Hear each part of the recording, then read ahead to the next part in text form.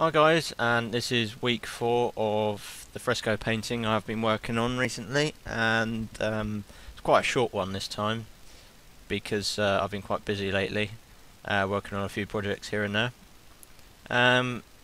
In this episode of the fresco painting, it will basically be working into the last bits. You can see here I'm just working into the last tiny bits of the painting that hasn't been covered by oils, because underneath is acrylics. And I'm sharpening things up. I'm going to try and make things as accurate as possible. But with paintings, these things take time. I have to work into them. I have to get all the colours correct, all the tonal values, and there's a particular motif with the light. I'm going to actually carry that out into several parts of the painting that doesn't actually exist on the picture that I'm working with. And I've also been looking for some video screen recorder software recently. I've been having trouble trying to find some software that will allow me to record my digital work. If anyone could send me a link or help me out with that, that'd be great. Moving on, with the painting, I felt that there's areas I'll work into an area, but I'll get the colour wrong,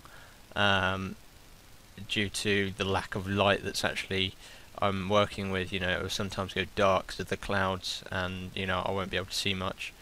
I think, yeah, you can see it going dark here, and then obviously I come back to it and it's light again.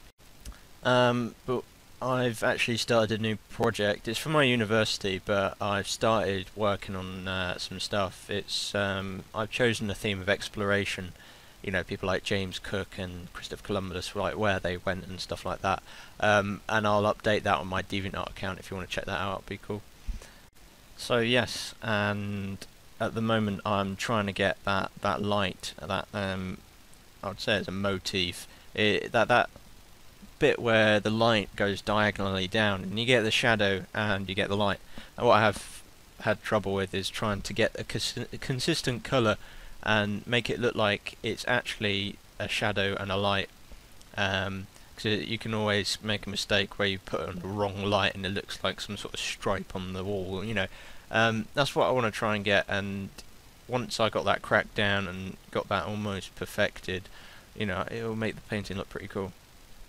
And at the moment, I'm moving around the painting, going into areas, moving around, just try and keep the painting alive, keep myself into it, and try and keep myself motivated to get a good outcome. The buildings there, the one to the left, oh no, the one to the right, sorry, I had trouble with. It looks diagonal there. I'm trying to sort that out. I'm trying to get a colour that will fit the painting, because I'll use the colour from the image and it doesn't quite fit. So what I'm going to try and do is get like a shadow in. It's not part of the picture, but I want to try and make it suit the painting. I don't know whether that's the right thing to do or not, but I want to make the painting look good. So yes, and I'm moving back to this sort of area of the painting right onto the left hand side where this little house is. I can imagine actually living on this house. I could be worried that the whole thing would fall down. So yeah, it's quite a short one, this one. Probably actually coming to the end of the painting now. There we go. And this is my friend Anetta's work. She's in my course. You'd be sure to check her out. I'll give you her DeviantArt account. And my mate Jordan, he's also in my illustration course. Yeah, I'll give you his DeviantArt account, and be sure to check me out as well. I'll give you my DeviantArt account. I will be gone for the next couple of weeks because I'm going on holiday, but I will be back and hopefully give you some more videos. So yeah, I shall see you soon.